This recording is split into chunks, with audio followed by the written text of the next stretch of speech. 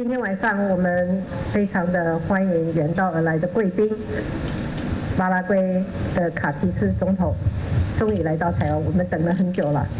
巴拉圭和台湾分处地球两端，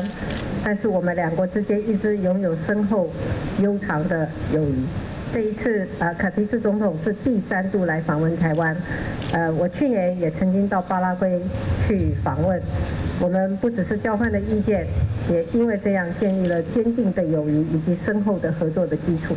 去年的国庆，我也在演讲稿中引述了卡提斯总统说过的一句话，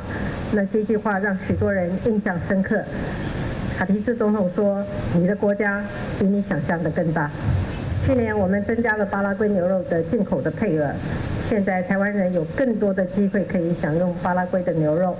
而今天晚上，我们正是用最美味的巴拉圭牛肉来欢迎我们最好的朋友。